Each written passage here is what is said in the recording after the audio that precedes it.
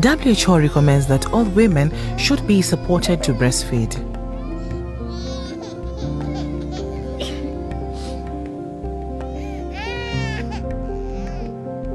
If COVID-19 is suspected or confirmed, these hygiene measures can help protect the baby. Washing your hands before breastfeeding,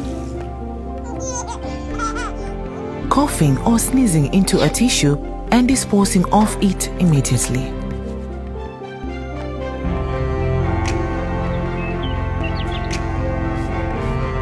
Cleaning and disinfecting surfaces you have touched. Wearing a mask where possible. If a mask is not available, WHO still recommends breastfeeding, as benefits outweigh the potential risk of transmitting the virus.